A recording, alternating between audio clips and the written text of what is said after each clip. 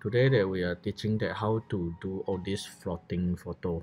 Okay, all this floating photo that you look at the photo that we took. Okay, in this case that I taken a few shot of this with a different facial impression, but the exposure setting everything will be the same. So you only have to do is choose that one of the best facial expression that make it as your main photo. Okay, in that case I already chosen this. Let's see. Okay, so look at this, everything is okay. Okay, and now then you check it out, the histogram you look at here. Okay, you look at the highlight area there is you look at this slightly tiny line of the overexposure of here. What it is this is actually is this area. Okay, this area is mean that the highlight is already overbrown is mean that there is no detail, because this places is zone 11 or zone 12 that because nowadays there are a lot of camera that claim that they have a dynamic range within 0 to 14 stop f-stop of the dynamic range mean that wherever you capture, that is the image retained on the zone. Okay, let us put it this way, is about 0 to 10. 0 to 10 is the standard dynamic range. This is which is that what our camera, that what our eyes can see the detail. But a lot of camera claim that they got 0 to 14 f-stop of dynamic range. Dynamic range, that means is within this 14 f-stop, is mean that they got another 2 stop on the zone 1. That means there is got minus 0 and 0 and 1 and start from to 10, 11, 12. So it's mean that on the zone, the darkest areas they got another 2 stop extra, and the brightest area there's another 2 stop extra. It's mean that what? It's mean that you can trace back, you can extract back the thing that is already overexposed or exposed by 2 stop, and you can return back the black area about 2 stop under exposure. That means on the darkest area, you can retrace back about 2 stop. Okay, 2 stop. That means exposure is 2 stop. Okay, but bear in mind, whatever that is underexposed, that will be create a lot of noise and more is color fringings, like this kind of noise, that color noise, that sorry, it's not fringing, it's color noise that created in the darker area. This is the thing that we don't want to see. And the other side that is like, you look at this brighter area, so we can actually remove back, look at this, the tiny small area, then actually we can pull back about 2 stop to make it not, I mean that return back the detail on the white color. So it's quite amazing. But today I'm not going to teach you for the dynamic range, so let me show you for the what I'm going to do with this photo.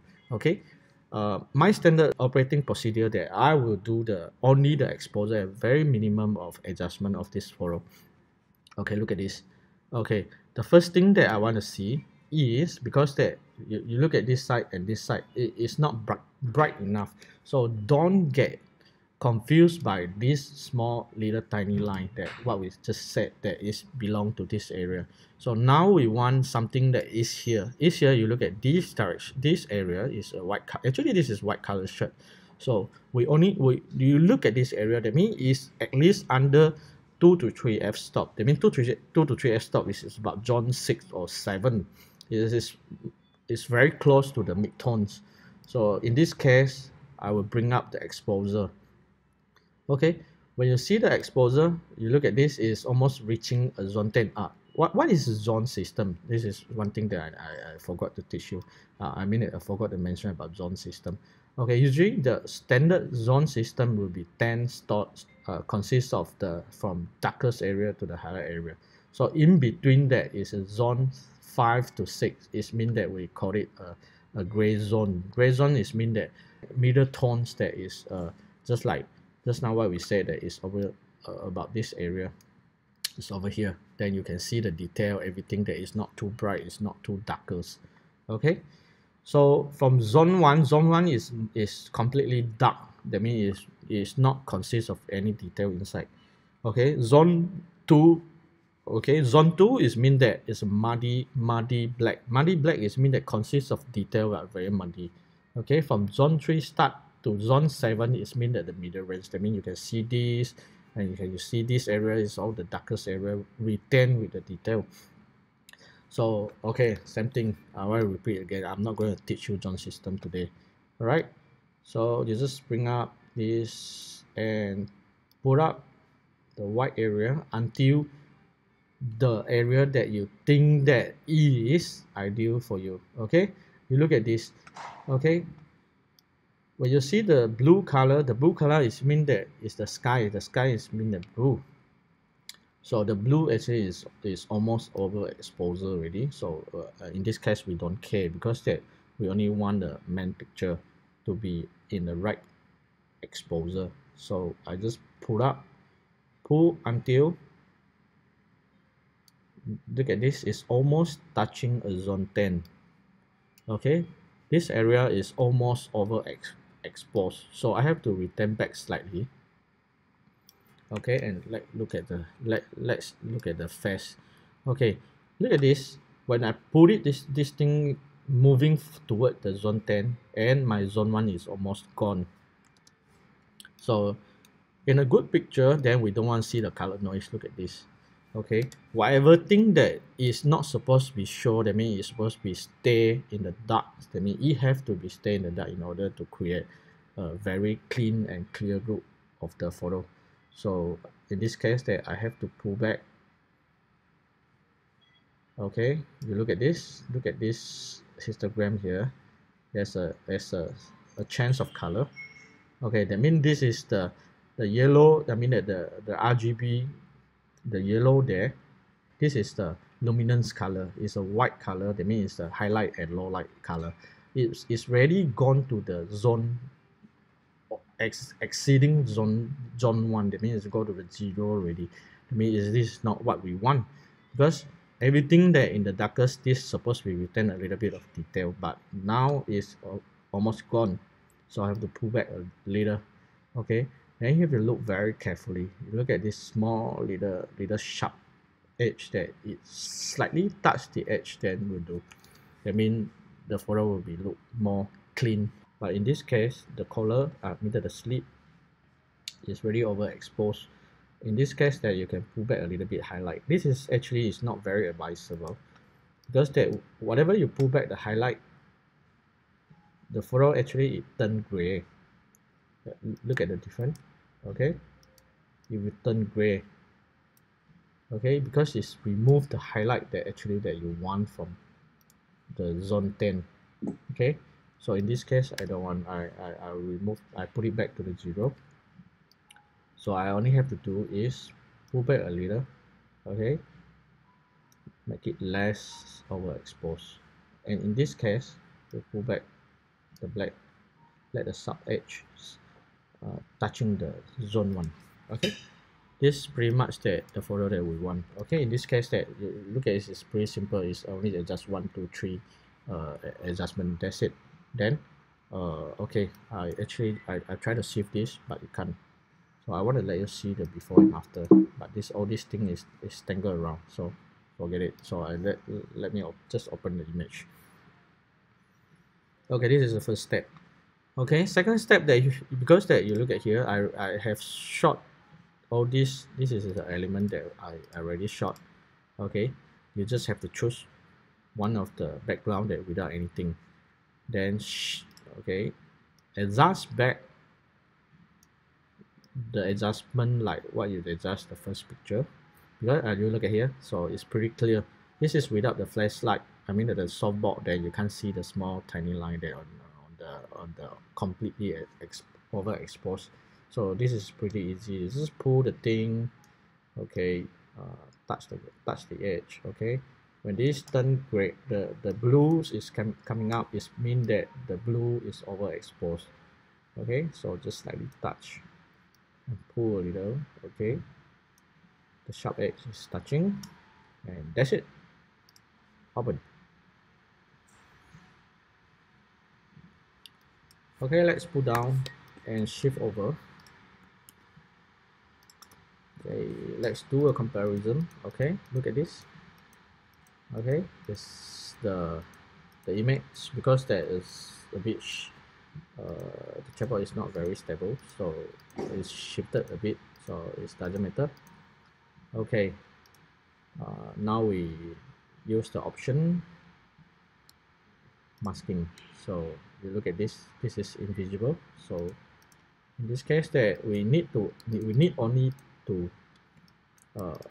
mask back this part and remove all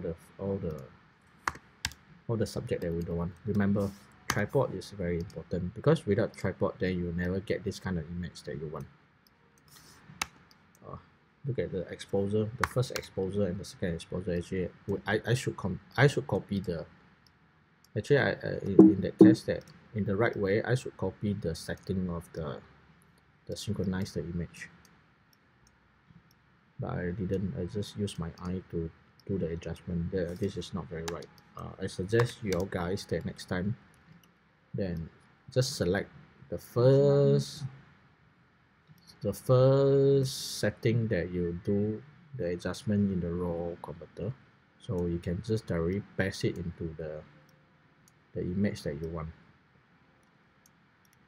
Okay, this is not very, I mean, it is not always correct, because the sun is moving. Sometimes you get darker, sometimes you get more cloudy, so in that case that you only have to do after adjustment, so no worry about that. We do it after. Okay, so we try to make this thing disappear, the unwanted thing that disappear. Okay, yep. Okay, look at this guy.